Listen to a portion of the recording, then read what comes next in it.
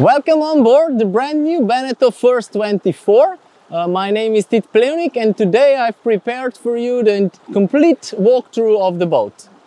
Building the 40 years of Beneteau First heritage, this 7th incarnation of First range is still staying true to its original mission, delivering an accessible and modern sailing experience. Naval architect with a racing background had characterized the new First range with modern, fast and planning hulls. Beneteau First 24 is a unique day sailor, micro cruiser or a club racer, and it's a modern answer on really numerous fleet of boats in this length category, which is really outdated and there was no real replacement recently. So we designed this boat as a true people's boat. So on one hand side, the families will go cruising, you will enjoy exciting day sailing, and of course we are certain that she will bring home trophies for the club racers. During the entire video, take the opportunity of this 360-degree video format. So I've actually prepared a virtual reality tour of the boat. In the first part, we will check the interior of the boat and all the cruising features that the boat has to offer. And then in the second, we will set the sails and enjoy this magnificent early spring day on the Slovenian coast. Welcome inside the Beneteau First 24. The main feature of this interior is that it's all one big open space, as you can see. And on top of that, we really made sure that there is enough light here. It might look minimalistic, but there's a clear reason for it. So during the whole design process of the boat, we were very weight sensitive. And that's because what happens with most of the boat is that then the interior actually kills the sailing potential of the boat because it's too heavy. But that doesn't mean that the boat is not suitable for cruising, far from that. We just approach it in a little bit different way. One of the ways how we achieved significant weight reductions is that the interior is functioning as a structure of the boat as well, and it's completely vacuum infused. So for example, these benches are of course functioning as a storage place behind it, and the bench on the top, insubmersibility as well, but these are also longitudinal reinforcements of the boat. It's important to know that this interior is completely separated from the storage under the cockpit in the back. So this is all the technical equipment which usually smells and or it's dirty, it's stored there. So this is really for cruising, so your personal belongings, food and living on board. Before I move to the actual cruising features, here is the electric panel with where you control the 12-volt installation, and also the battery is hidden all the way in the back. Here it's what comes as a standard. It's a practical storage box, and here on the other side where there is a place for a chemical toilet. This is by itself nothing special, except about the fact that chemical toilets are on most of other boats on the market stored under the front wee berth, basically under your pillow, which we believe that it's absolutely basically unacceptable solution. That's why we made sure that the porta potty, the chemical toilet, fits in here, and also it's basically fixed with the width of the space here. So just in the start, I mentioned a lot of light, so the interior is really bright. A lot of ventilation through the front hatch and the companionway, plus that you have these big side windows. So altogether a lot of light in the interior, which gives you additional feeling of being connected to the outside, to the nature, and of course about the volume of the interior. And then when the night falls, there are ambientational lights around the edge of the ceiling. You might be surprised, but this boat is unsinkable because there are 3 separated insubmersibility chambers. So one, it's on each side from here to the back, on both sides and under entire volume of the front wee berth. And this makes, it's twice as the displacement of the boat is, so this boat is actually, it's really unsinkable, but that doesn't mean that there is not enough storage space. So under the benches, from here where I sit, all the way to the front wee berth, there is sufficient big storage place on both sides, easily accessible, and this is usually meant for boat technical equipment, maybe food, water, things like that. But then for your personal belongings, we've developed very light crew bags, which are also very practical. So you can, the idea of these crew bags is that you easily take them home. So when you're on the boat, you open it like that. And then when you want to leave home, you take it with you, you pack at home. So when you come on board, you move in by simply hanging on the back, on the attachment points, and that's it. It's a very practical solution because you don't need to repack in the car or here, and at the same time you avoid the bags which are sliding around, usually ending up on the floor, so it's hard to walk and so on. So we've been thinking about it, and of course the bags are also water repellent, so if you take them out and there is some, and if it's raining or whatever, it's no problem. One of the very unique comfort features in this boat are these sliding berth extensions. So when it's pulled all the way forward, like you can see it on the other side, it gives you extra width just where you need it. So for your shoulders and arms, so that's how you achieve very wide berth here, and also a wide and comfortable berth here for two persons, one on each side. Of course, you can move it away when you don't need it. And this is mid position where you sit here. So it's comfortable sitting position and also very handy to use it for the table, for eat at the table, because it's exactly here. And of course, when you don't need it, you just simply store it all the way in and it's completely out of the way. The center part of the interior is taken by the keel box all along. So of course it's a handy step here in front when you enter the boat. The central part is taken by the table. So it's foldable table fixed with this screw which I'm just opening.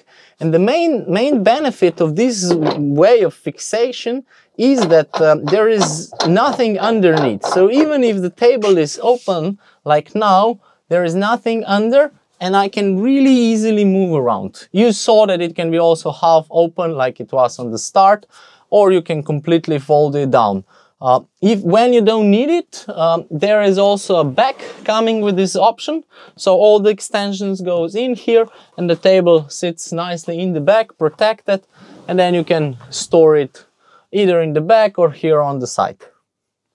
If we move forward, here we have the keel winch. So this is where you control the swinging keel system. It's a worn winch system, and what is special about it is the way how the worn winch is connected to the keel, and this is with the Dyneema rope. So that means that in case you would hit the ground, the keel would swing back and you would save the structure of the boat. So actually this keel system is partly also one of the safety features of the boat, because even if you ground it, you would need to hit really hard to damage the structure of the boat. And of course this is big thing because we all know that sooner or later it happens. The keel winch is operated with the winch handle, the same as you use outside for the sail controls. It's having quite high gear, so we've been thinking that basically all the crew members, so even the kids can operate the keel, because this is a family cruiser.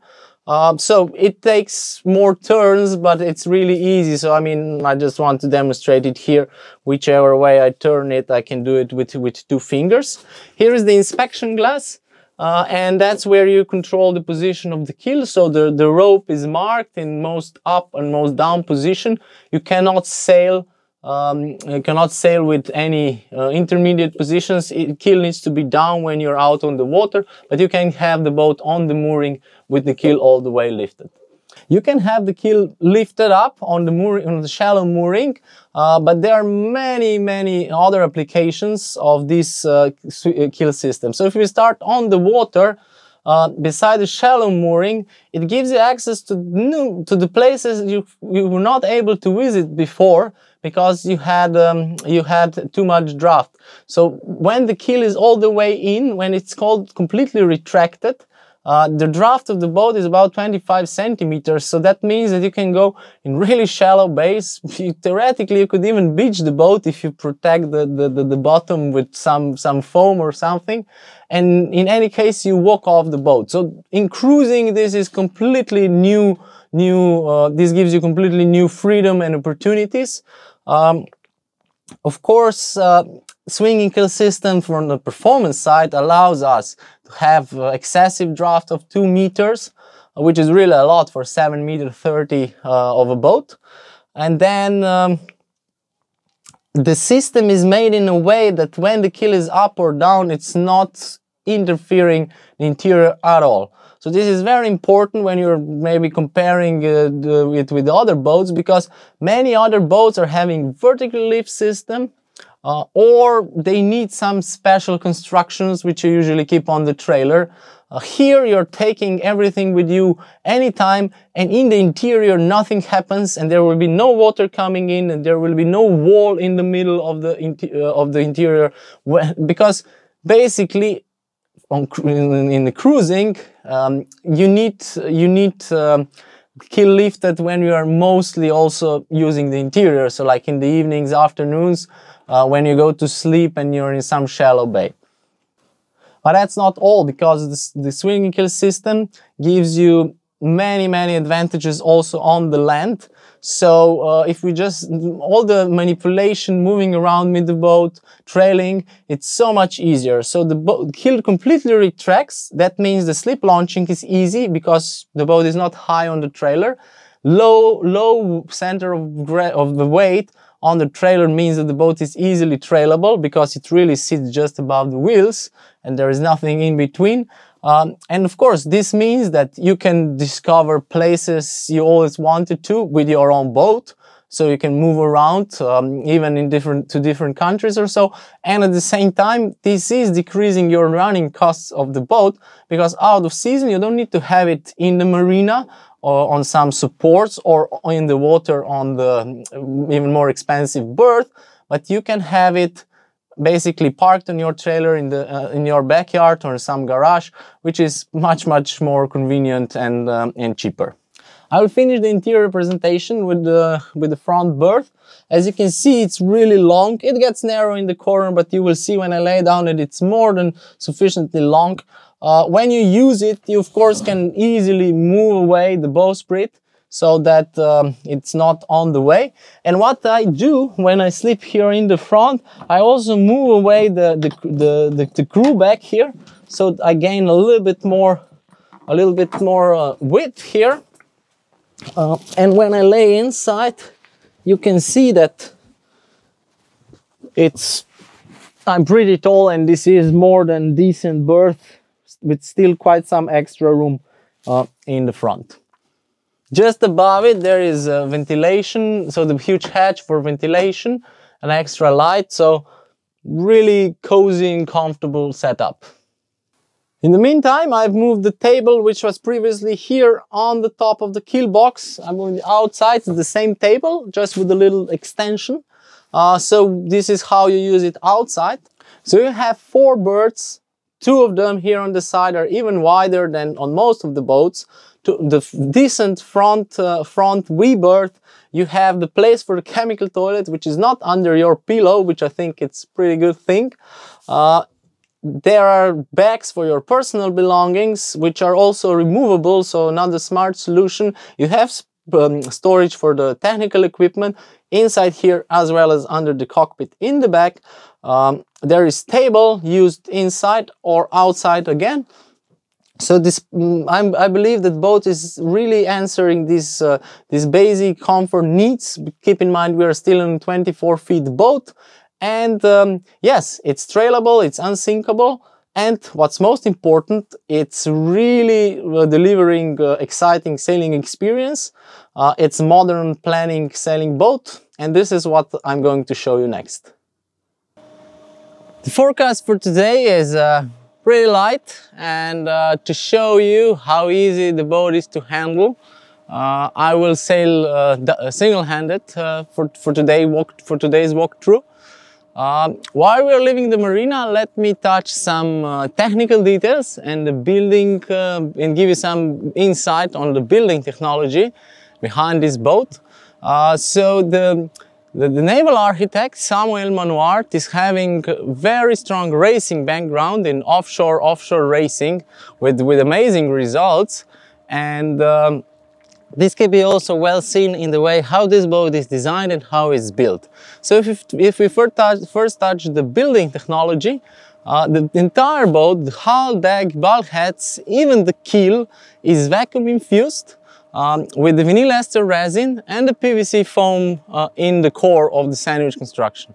And this gives you very light but stiff hull and deck, so the structure of the boat. On the design side, the boat is marked with very modern hull shape. So that means the hull is relatively flat on the bottom with sharp chines relatively low above the sea level. So this means that the boat is relatively wide on the water line, and this is what generates this initial hull stability. So this, in practical terms, when you're sailing out on the water, means that the boat gives you some time to react. When it starts to heel, when the gust comes, it starts to heel slowly and gives you time to react. And this is very important for relaxed and safe sailing. So mentioning safety, the next key point that we can say that the boat is safe is the stability of the boat. One source of it is the initial hull stability, so the way how the hull is designed. And then, of course, the second very obvious one is the keel.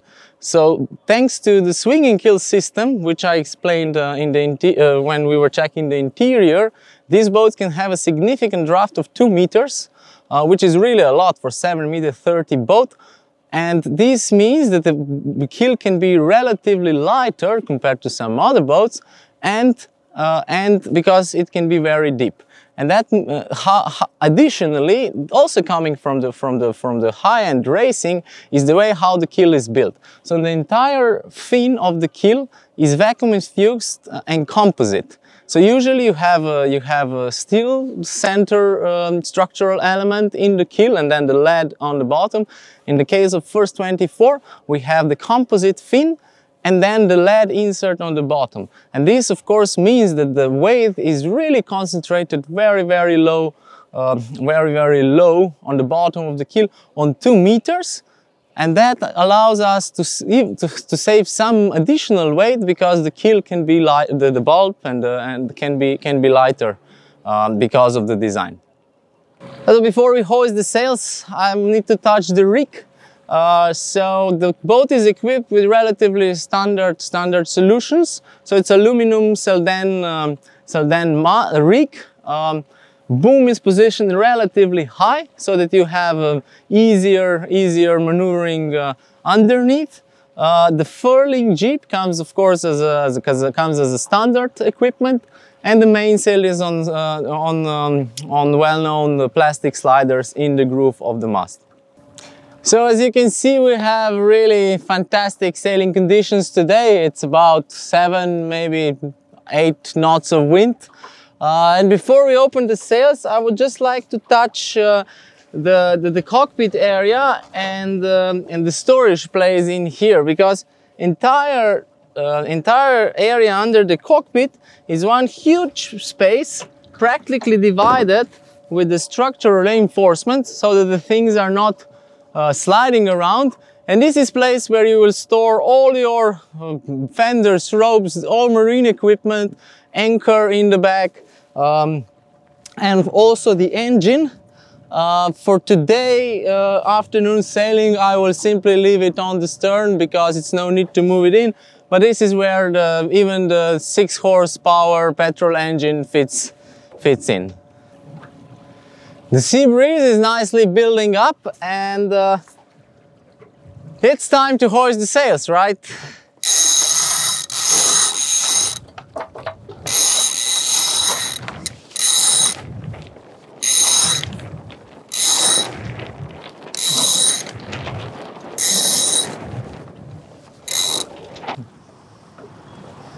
Beneteau First 24 is featuring really spacious and open cockpit. As you can see, it's almost half of the boat length, and this is because you spend here most of your time when you're on the water and on the boat. So it's very important how it's shaped.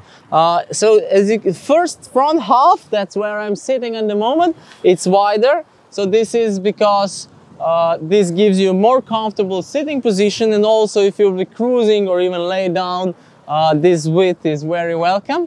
And at the same time, wider benches here gets you closer to the table, so that the outside table really becomes practical then. While the back, it's a little bit more narrow. Why I'm pointing out that is that even though the shape of the bench is changing, you have very nice and good foot support here, dedicated also for the aft part. So the deck organization and the control lines are carefully thought out.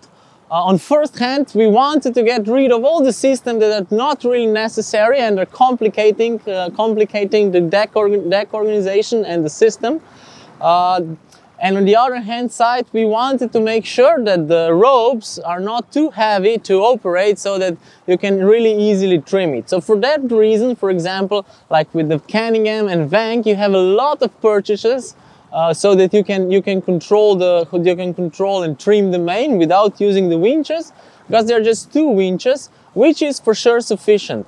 That goes thanks to minimized number of ropes and also the winch feeders. So as you can see here at the moment, I've cross-sheeted the jib. So actually now in sailing solo, from this less than 1 square meter, I'm in reach of all the controls I need, right? I have the tiller extension here, I have the mainsail sheet, the jib is cross-sheeted here on the windward, and I can really easily, without any problem, trim it. Then of course from here I'm in reach for the Cunningham, for the Vank and the outhaul for the mainsail trim. And if I would need to do some like tension, some halyards or anything, that's also everything here. So that's why this cockpit is really functioning well in short-handed or solo configuration. Of course, on the other hand side, I need to mention again that the easy handling of this boat, on one hand side, of course, comes from the deck organization, but the key source or why this boat is easy to handle is how it's designed. So the hull shape, which gently reacts on the gusts, and of course on the other hand side, the stability of the boat with very deep keel, with weight concentrated very low under the water, 2 meters, don't forget that, it's really extensive draft, and of course the steering system. So the boat is having twin rudder blades. As you can see now, when I have the boat balanced, its boat is going straight almost by itself. I just do some very small corrections. It's really light and it gives you perfect control. Of course, at the moment that's nothing so special, but when the wind picks up, when the boat starts to heel, one rudder blades remains vertical and gives you perfect, complete control no matter the heeling angle. So it's really hard to broach this boat.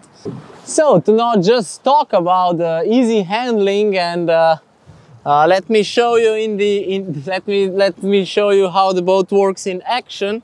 So I'll do a simple tack now. I've changed the tiller. Before I open this side,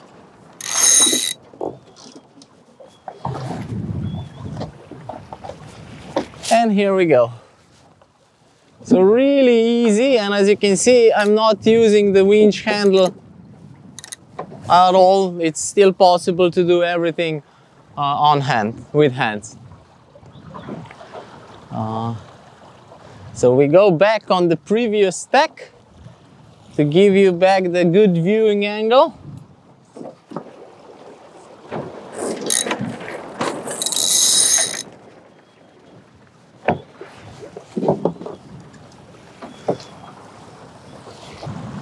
So as you can see, the boat really functions well in solo setup. The things are on place, at hand. There are no big forces, everything runs smoothly. But of course, it's also important, if we are saying that this is a club racer, it's also important how the boat would behave in a fully crewed setup. And yes, in this case, the great thing is that this cockpit, as it is, can easily welcome the crew of 4 for some club races, for example. And it also functions very well. So you would have the helmsman here in the back, the mainsail trimmer on this position. Where I'm sitting now, this is usually the jib trimmer position, and at least one, but probably 2 persons in some longer upwinds will end up here on the side. And this is also my favorite position, especially for some cruising, because you can really comfortably sit here and enjoy the nature and the sea. So far we've been sailing upwind, and here the boat speed is defined by the boat length. And that's very simple physics behind it. Of course, the true potential and the main difference of this new first line is its planning potential in downwind. We'll of course not surf in between the waves in the downwind part, but I'm still sure that you will see how well the boat reacts and how pleasant it is to sail and steer. So I will prepare the gennaker and then move your point of view back on the stern, because from there you can best see what I would like to show you and what I will talk about. So welcome back with a view from the stern. In the meantime, I've prepared the gennaker, the fractional one, and let's have some fun and hoist it. So in this downwind part, I would like to show you how fun this boat is to sail, right? We can have, if you are willing to play and you want some performance,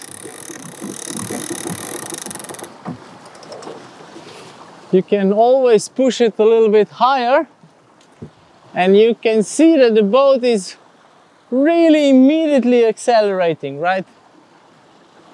As soon as you go a little bit higher, the boat speeds up, and also every puff that comes gives you acceleration.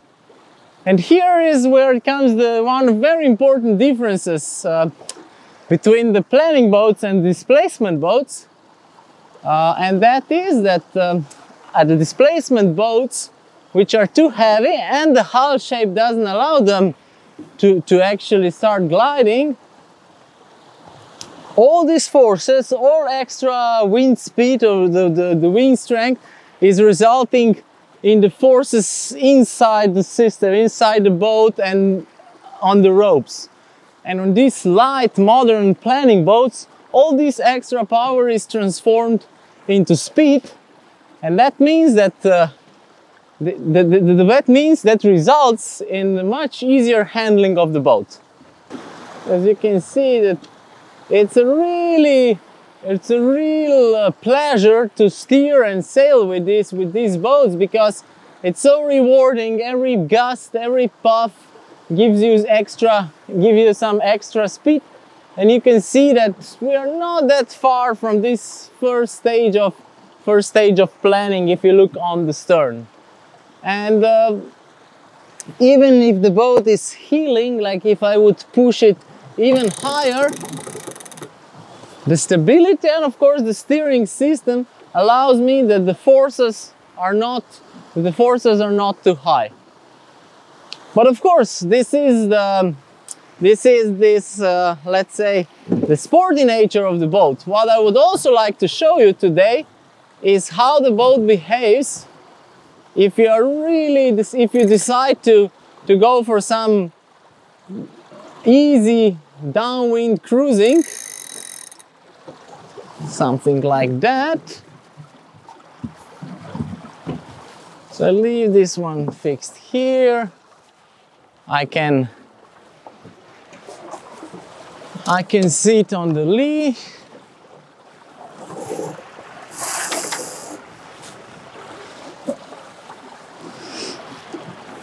And enjoy afternoon cruise.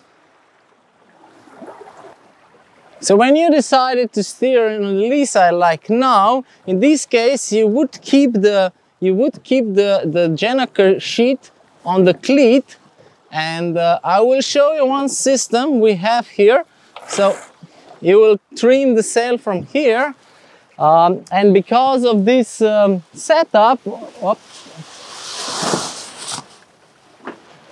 because of the setup of the blocks here, you can simply turn on the ratchet block, and in this case you can easily trim the sail in these light conditions, and even in few knots of wind more, just simply with your hand without using winches. All the way in the back of the cockpit there is the tiller cover, which I didn't mention so far. So of course, on the technical side, this first function is to cover the steering system underneath so that you wouldn't accidentally step on it. But of course, it's also having a very important cruising function, because when you are sailing downwind like now, maybe not as a helmsman, but if you're in team of 2 or more, I can really imagine myself very comfortably laying down here and enjoying the ride. And if I would have a beanbag here, then I would have a comfort of home sofa 30 centimeters from the water. Actually a pretty joyful place to be. From today's conditions you cannot really see how safe this boat is, and how, especially regarding the control that the twin steering system gives you. But for that I'm inviting you to check the First 24 SE Seascape Edition walkthrough, where I'm sailing at much higher wind speeds, but the tiller system, the hull, actually everything except the rig is identical. So you can also get a very good idea how it works when the wind, with a stronger wind in that video. So in the start of this video I've said that the mission of the 7th incarnation of famous Beneteau First range is making modern sailing experience accessible to everyone. And I'm pretty sure that this is one of unique, one of best performing micro cruisers on the market. You will be again and again surprised by the performance and the sailing experience of this boat, while she's still offering all the key amenities you could expect on 7.30 m boat. Of course, keep in mind all the safety features I've mentioned, unsinkable, and so the swinging keel system, which is making it completely trailable. So all in all, it's really a lot of smart features, a lot of gadgets, and of course a lot of solutions, which gives you really a lot of freedom in the way how you want to use the boat, where you want to go, and how you would like to sail. I hope that I proved my statements throughout the video. Of course, since I've finished recording for today, and as you can see, it's absolutely magnificent day. I cannot help myself not to go sailing for a little bit more. Thank you for watching. Enjoy sailing wherever and however you do it, and fair winds.